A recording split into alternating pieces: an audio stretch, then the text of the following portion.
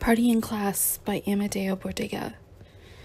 The theses on the role of the Communist Party in the proletarian revolution, approved by the Second Congress of the Communist International, are genuinely and deeply rooted in the Marxist doctrine.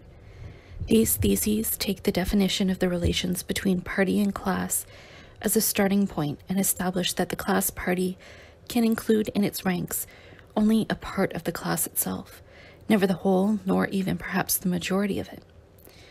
This obvious truth would have been better emphasized if it had been pointed out that one cannot even speak of a class unless a minority of this class, tending to organize itself into a political party, has come into existence.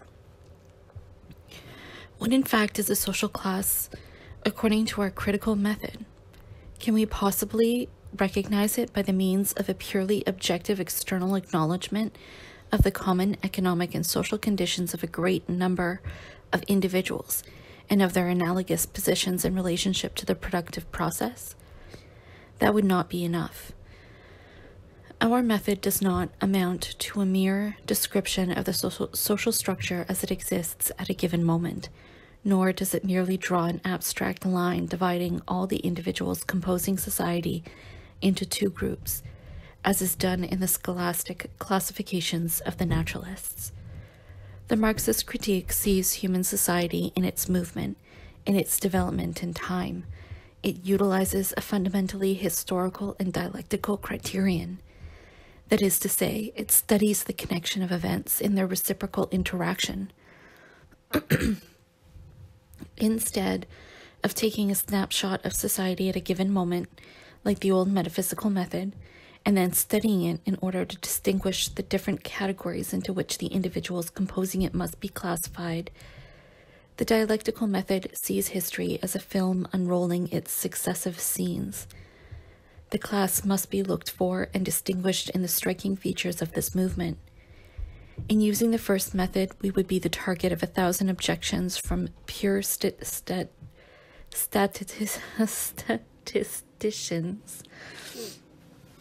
and demographers, short-sighted people if there ever were, who would re-examine our division and remark that there are not two classes, nor even 3 or 4, but that there can be 10, 100, or even 1,000 classes separated by successive gradations and indefinable transition zones. With the second method, though, we make use of quite different criteria in order to distinguish that protagonist of historical tragedy, the class, and in order to define its characteristics, its actions, and its objectives, which become concretized into obviously uniform features among a multitude of changing facts.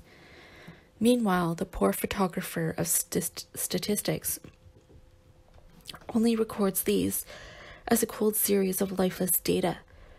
Therefore, in order to state that a class exists and acts at a given moment in history, it will not be enough to know, for instance, how many merchants there were in Paris under Louis XIV, or the number of English landlords in the 18th century, or the number of workers in the Belgian manufacturing industry at the beginning of the 19th century.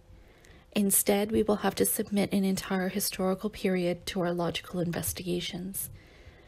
We will have to make out a social and therefore political movement which searches for its way through the ups and downs, the errors and successes, all the while obviously adhering to the set of interests of a strata of people who have been placed in a particular situation by the mode of production and by its developments. It is this method of analysis that Frederick Engels used in one of his first classical essays, where he drew the explanation of a series of political movements from the history of the English working class, and thus demonstrated the existence of a class struggle. This dialectical concept of the class allows us to overcome the statistician's pale objections. He does not have the right any longer to view the opposed classes as being clearly divided on the scene of history, as are the different choral groups on a theater scene. He cannot refute our conclusions by arguing that in the contact zone there are undefinable strata through which an osmosis of individuals takes place, because this fact does not alter the historical physiognomy of the classes facing one another. Therefore, the concept of class must not suggest to us a static image, but instead a dynamic one. When we detect a social tendency or a movement oriented towards a given end, then we can recognize the existence of a class in the true sense of the word. But then the class party exists in a material, if not yet in a formal way.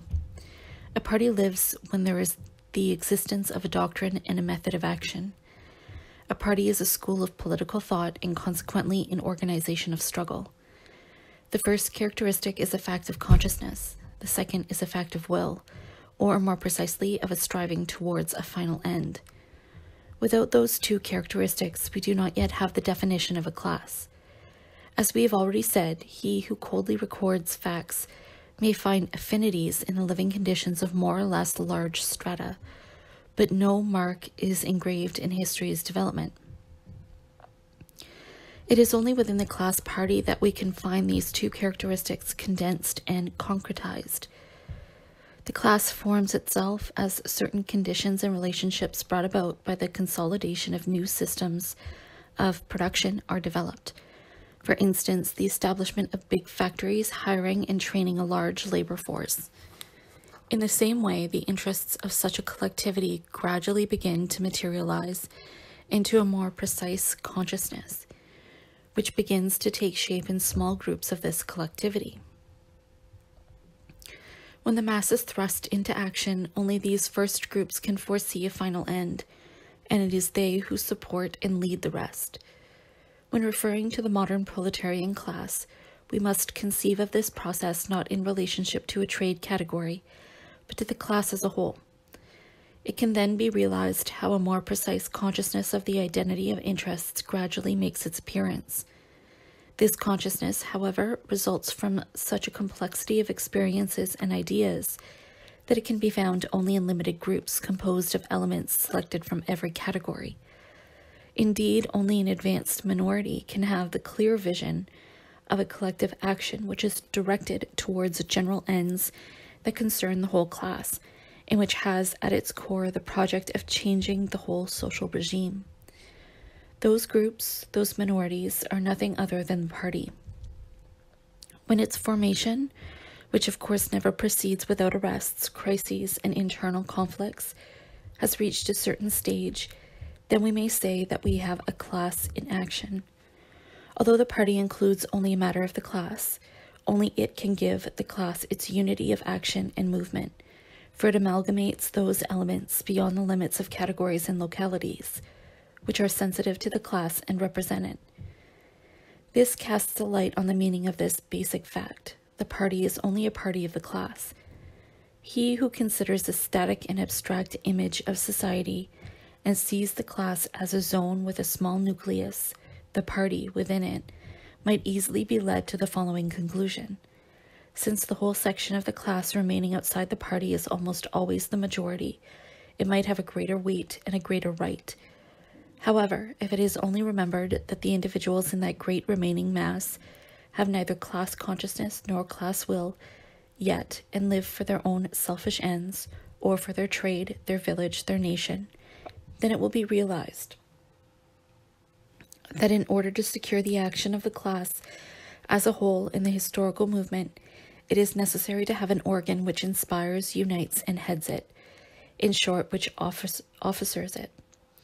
It will then be realized that the party actually is the nucleus without which there would be no reason to consider the whole remaining mass as a mobilization of forces. The class presupposes the party, because to exist and to act in history, it must possess a critical doctrine of history and an aim to attain it. In the only true revolutionary conception, the direction of class action is delegated to the party. Doctrinal analysis, together with a number of historical experiences, allow us to easily reduce to petty bourgeois and anti-revolutionary ideologies any tendency to deny the necessity and the predominance of the party's function. If this denial is based on a democratic point of view, it must be subjected to the same criticism that Marxism uses to disprove the favorite theorems of bourgeois liberalism. It is sufficient to recall that, if the consciousness of human beings is the result, not the cause of the characteristics of the surroundings in which they are compelled to live and act, then never as a rule will the exploited, the starved, and the underfed be able to convince themselves of the necessity of overthrowing the well-fed, satiated exploiter, laden with every resource and capacity. This can only be the exception. Bourgeois electoral democracy seeks the consultation of the masses, for it knows that the response of the majority will always be favorable to the privileged class, and will readily delegate to that class the right to govern and to perpetuate exploitation. It is not the addition or subtraction of the small minority of bourgeois voters that will alter the relationship. The bourgeoisie governs with the majority, not only of all the citizens, but also of the workers taken alone. Therefore, if the party called on the whole proletarian mass to judge the actions and initiatives of which the party alone has the responsibility, it would tie itself to a verdict that would almost certainly be favorable to the bourgeoisie. That verdict would always be less enlightened, less advanced, less revolutionary, and above all, less dictated by a consciousness of the really collective interest of the workers and of the final result of the revolutionary struggle than the advice coming from the ranks of the organized party alone. The concept of the proletariat's right to command its own class action is only an abstraction devoid of any Marxist sense. It conceals a desire to lead the revolutionary party to enlarge itself by including less mature strata, since, as this progressively occurs, the resulting decisions get nearer and nearer to the bourgeois and conservative conceptions. If we looked for evidence not only through theoretical inquiry, but also in the experiences history has given us, our harvest would be abundant. Let us remember that it is a typical bourgeois cliché to oppose the good common sense of the masses to the evil of a minority of agitators, and to pretend to be most favorably disposed towards the exploited's interests. The right-wing currents of the workers' movement, the social democratic school, whose reactionary tenets have been clearly shown by history, constantly oppose the masses to the party, and pretend to be able to find the will of the class by consulting on a scale wider than the limited bounds of the party. When they cannot extend the party beyond all limits of doctrine and discipline and action, they try to establish that its main organs must not be those appointed by a limited number of militant members, but must be those which have been appointed for parliamentary duties by a larger body. Actually, parliamentary groups always belong to the extreme right wing of the parties from which they come.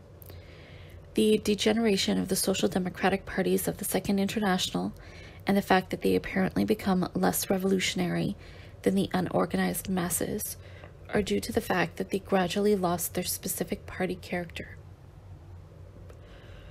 precisely through workerist and laborist practices. That is, they no longer acted as the vanguard preceding the class, but as its mechanical expression in an electoral and corporative system, where equal importance and influence is given to the strata that are the least conscious and the most dependent on egotistical claims of the proletarian class itself.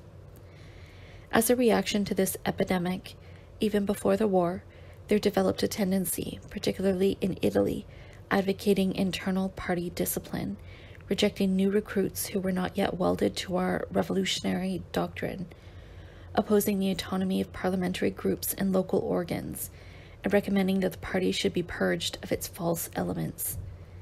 This method has proved to be the real antidote for reformism, and forms the basis of the doctrine and practice of the Third International, which puts primary importance on the role of the party. That is, a centralized, disciplined party with a clear orientation on the problems of principles and tactics. The same Third International judged that the collapse of the social democratic parties of the Second International was by no means the collapse of proletarian parties in general, but if we may say so, the failure of organisms that had forgotten they were parties because they had stopped being parties. There is also a different category of objection to the communist concept of the party's role.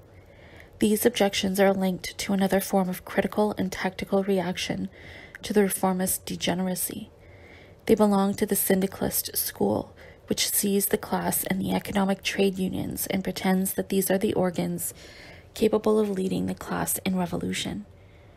Following the classical period of the French, Italian, and American syndicalism, these apparently left-wing objections found new formulations in tendencies which are on the margins of the Third International.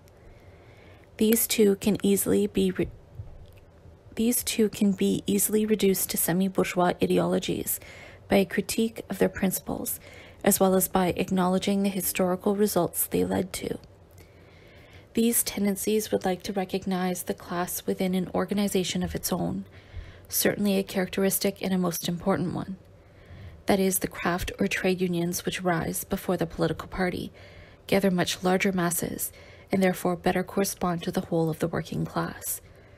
From an abstract point of view, however, the choice of such a criterion reveals an unconscious respect for that self-same democratic lie which the bourgeoisie relies on to secure its power by the means of inviting the majority of the people to choose their government. In other theoretical viewpoints, such a method meets with bourgeois conceptions when it entrusts the trade unions with the organization of the new society and demands the autonomy and decentralization of the productive functions, just as reactionary economists do. But our present purpose is not to draw out a complete critical analysis of the syndicalist doctrines. It is sufficient to remark, considering the result of historical experience, that the extreme right-wing members of the proletarian movement have always advocated the same point of view, that is, the representation of the working class by trade unions. Indeed, they know that by doing so, they soften and diminish the movement's character, for the simple reasons that we have already mentioned. Today, the bourgeoisie itself shows a sympathy and an inclination, which are by no means illogical, towards the unionization of the working class. Indeed, the more intelligent sections of the bourgeoisie would readily accept a reform of the state and representative apparatus in order to give a larger place to the apolitical unions and even to their claims to exercise control over the system of production.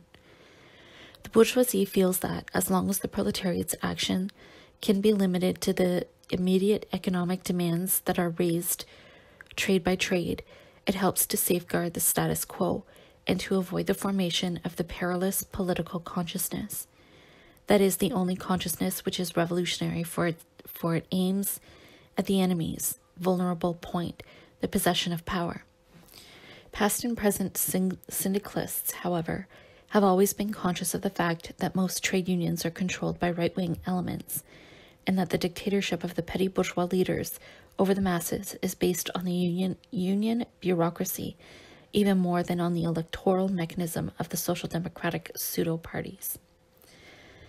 Therefore, the syndicalists, along with very numerous elements who were merely acting in reaction to the reformist practice, devoted themselves to the study of new forms of union organization and created new unions independent from the traditional ones. Such an expedient was theoretically wrong, for it did not go beyond the fundamental criterion of the economic organization, that is, the automatic admission of all those who are placed in given conditions by the party they play in production, or by the part they play in production, without demanding special political convictions or special pledges of actions which may require even the sacrifice of their lives. Moreover, in looking for the producer, it could not go beyond the limits of the trade, whereas the class party, by considering the proletarian and the vast range of his conditions and activities, is alone able to awaken the revolutionary spirit of the class. Therefore, that remedy which was wrong theoretically also proved inefficient in actuality. In spite of everything, such recipes are constantly being sought for even today. A totally wrong interpretation of Marxist determinism and a limited conception of the part played by facts of consciousness and will in the formation, under the original influence of economic factors, of the revolutionary forces, lead a great number of people to look for a mechanical system of organization that would almost automatically organize the masses according to each individual's part in production. According to these illusions, such a device by itself would be enough to make the mass ready to move towards revolution with the maximum revolutionary efficiency. Thus, the illusory solution reappears, which consists of thinking that the everyday satisfaction of economic needs can be reconciled with the final result of the overthrow of the social system by relying on an organizational form to solve the old antithesis between limited and gradual conquests and the maximum revolutionary program. But, as was rightly said in one of the resolutions of the majority of the German Communist Party, at a time when these questions, which later provoked the secession of the KAPD, were particularly acute in Germany, revolution is not a question of the form of organization. Revolution requires an organization of active and positive forces united by a doctrine and a final aim. Important strata and innumerable individuals will remain outside this organization even though they materially belong to the class in whose interests the revolution will triumph. But the class lives, struggles, progresses, and wins thanks to the action of the forces it has engendered from its womb in the pains of history. The class originates from an immediate homogeneity of economic conditions, which appear to us as the primary motive force of the tendency to destroy and go beyond the present mode of production. But in order to assume this great task, the class must have its own thought, its own critical method, its own will bent on the precise ends defined by research and criticism, and its own organization of struggle, channeling, and utilizing with the utmost efficiency its collective efforts and sacrifices. All this constitutes the party.